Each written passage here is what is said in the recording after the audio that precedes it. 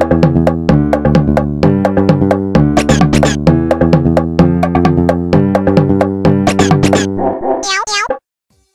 friends, this is Jam here, aka Kara23, and welcome to another deck profile. This time we've got Subterror Geargia. It's a deck I've been trying out for quite a while, and I kind of liked it. It's of a nifty idea where you use the armor's effect to flip it face down and taking advantage of the second effect of the Subterror big dudes, spec them from hand. So turn 1, you don't have to do Subterror Nemesis Warrior to get these guys out easily. Still, Nemesis Warrior is really good. So without any further ado, let's go into the deck profile. This deck's getting new support in the next set, obviously. I think they're getting 1 trap and 3 monsters, which is awesome. So, when the next set's out, I'm probably going to switch to another pure build to make it more appropriate. But this time we've got the Geargias in because Geargias also, other than the flip-flop thingy, is to it gives you rank 4s easily, so it's easy rank 4 access. We also played the Brilliant Fusion Engine to speed up the deck a little bit and to have some funny techs I like playing to try out as well. So, first card is Nemesis Warrior. Play 3 of it. There's only 4 Subterror cards out, and you need to have as many of these Subterror monsters as you want because you need to pitch cards with Stalagmo to draw 2 cards with it. So, awesome card. You can use it either player's turn. Don't forget you can also tribute face down monsters.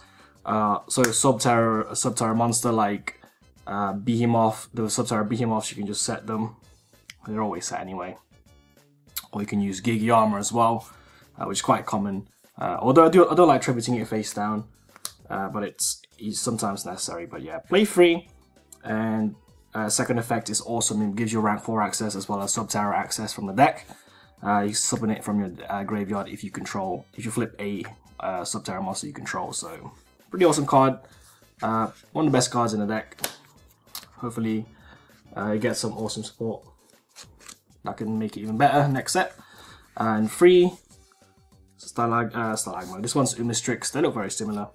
Stalagmo is this one. This is the Reptile, this is the Rock. Reptile's quite nice because you can search it with King of the Fralimps. And this one, it vanishes monster if you flip it. And this one is draw 2, as I said. This one's bigger attack, this one's bigger defense. Don't really care about too much, but it's 2k, they're pretty big monsters. And it's easy to summon in this deck because, of course, we play the Yugioh armor tech that can spec it from the hand.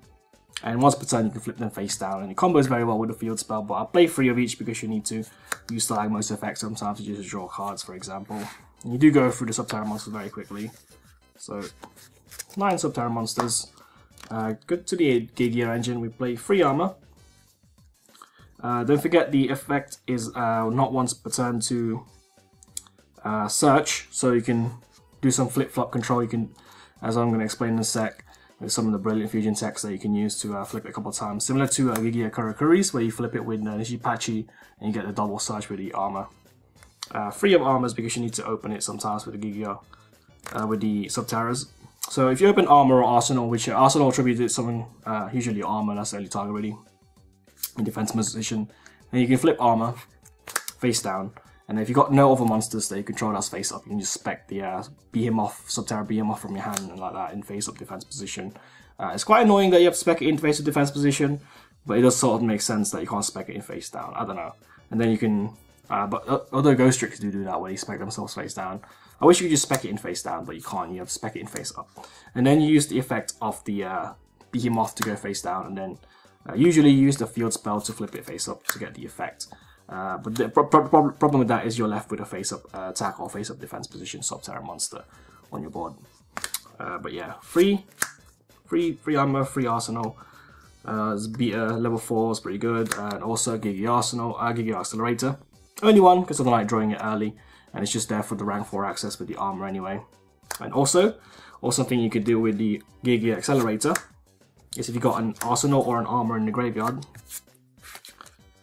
You can, if you have a accelerator, usually spec it in defense position, and you have a Nemesis Warrior, and use Nemesis Warrior to tribute the Yugioh accelerator to summon. It's level 8, so 7 or lower, level 8 or lower. You can summon usually the level 7, which is Umistrix. You get Umistrix summon, and then you also get the accelerator effect from your graveyard. It does not miss time. That's why Nemesis Warrior could work very well with some of the new cards they could get, because the tribute effect doesn't make things miss time if they leave the board. So that's a pretty good thing you can do with this deck. Accelerator doesn't miss time, unlike in like Yugioh Kurikuris where Accelerator will miss time because you have to synchro summon. In this case, you don't actually synchro summon, you do some weird flip-flop summon, that's what I'd probably call it, where you don't miss time. So pretty awesome thing you can do. Just play one though because I don't like drawing it early, and you can't really spec this if you got no other Yugioh in your hand, and you usually want to flip armor face down anyway. And the Subterror Behemoth effects in hand, you can't summon them if you control any face-up monsters, and you can't flip Accelerator face down. Also, there are some other Geargias that you can use. I think it's one that pops back row and one that pops monsters, but it's not. Their stats are as good as armor. Armor's got 1/9 booty, which is pretty big. It's the best on this, and it searches as well, so +1 you flip it. So that's the 7-card Geargia engine. It's pretty tiny. Maybe in the next set you can take these out if we get some awesome support. For the Brilliant Fusion bits, play 2 Garnet. You can play Obsidian or Lazuli as a second target usually, but I like Garnet because it's just a 19 beta. But if you want, you can play Lazuli or Obsidian because you can pitch Obsidian, summon Garnet. But whatever, it doesn't really matter what you use. But Garnet, Obsidian or Lazuli, the 3 options, but at least run 1 Garnet though. And the light targets for Seraph Knight obviously is 80. Is a Perform Power Trick Land, this is level 4, it specs itself, you lose 1k. And AD Changer, a pretty awesome card with this deck, because you can banish it from the graveyard. If you've never seen this card before, what it does is it's a light monster as well, so it's awesome with Brilliant Fusion. You banish it from your graveyard, target a monster in the field, changes battle position. I tried that in Digital Bugs, it's quite okay tech I guess. But it's quite nice in this, because you usually do the Subterror thing, where you have them set face down, and then you can use AD Changer to flip it, and then banish a card with Umastrix or with Stalagmo, but more importantly, you can use Yugioh's effect. So if you got Yugioh on the field, and then you go face down, you can use AD Changer to banish it, flip armor, effective armor, usually search Accelerator, and then you'll get your search. So it's pretty awesome, and you can do your rank 4 plays as well. So AD Changer, optional card you can play, it's just a cool tech you can play I guess. And the other Brilliant Fusion target to dump is one of the new cards as well, the same set as Subterrors, is Block Dragon. I do play Gem Knight Zirconia. You may have seen it in the stream, I've been using it. And I use this Block Dragon to summon rank 8s like Titanic Galaxy and Valgrand. It's a rock monster, so you dump it with fusion material as well as one of the Gem Knight dudes. Third effect's irrelevant, that's only for block deck or Magnet Warriors. But the fact that you banish 3 Earth monsters from your graveyard is really good. It's like a mini Radox. Well, it's a bit of a Radox, I guess. It's got bigger stats, I guess.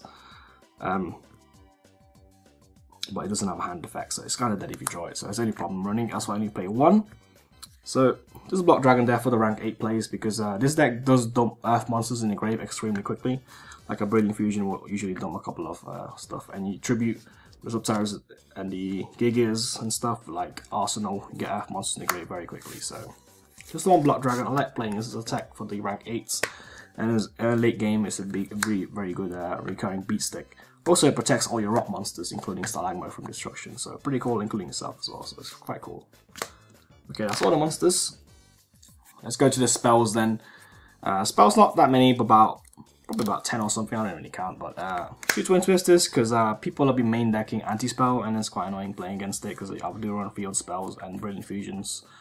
And also against back row, there's no Subterror monster that gets rid of back row, so yeah, we don't have it yet, because there's only a couple of cards. So you just have to run Twin Twisters in the main deck, because they don't have in archetype back row removal. Brilliant Fusion, triple Brilliant Fusion. Should be easy to get hold of now because it got reprinted in the Mega Tin, so I just like running this engine for now because it gives you the levels.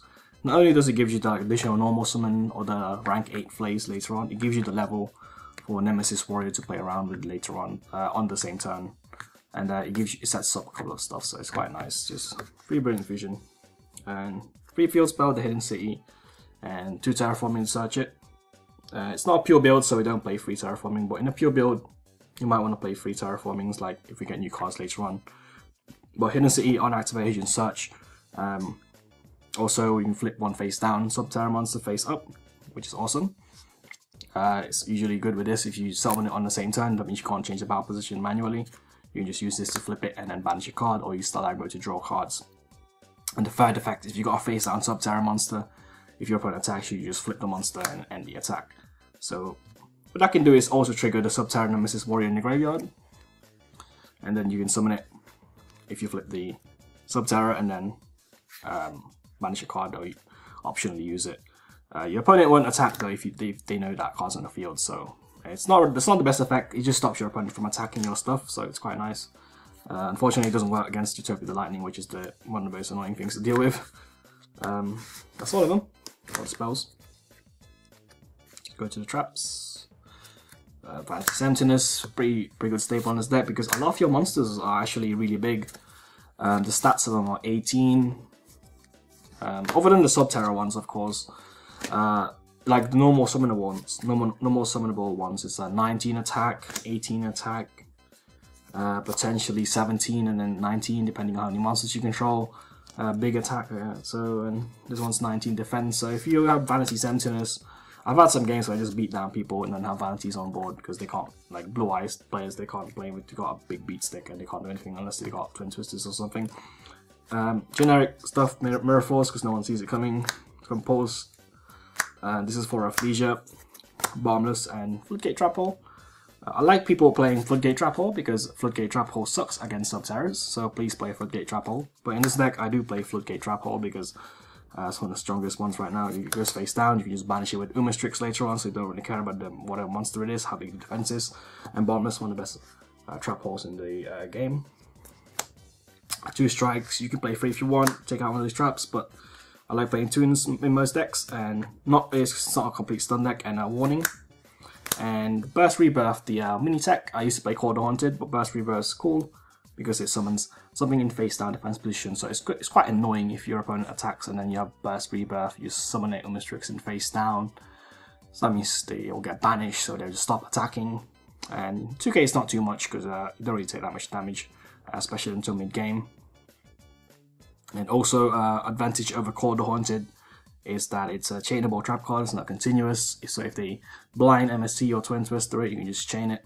As long as you have a monster in grave, you don't lose the monster and get destroyed. So just one Burst Rebirth though. That's good enough. So that's all the cards in the main deck. Let's go into the extra.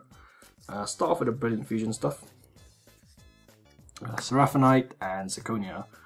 Main reason for Zirconia, as I said, is because we run Block Dragon. So you don't Block Dragon and a Gem Knight, and you got a level 8 on board. That means that if you got a Nemesis Warrior as well,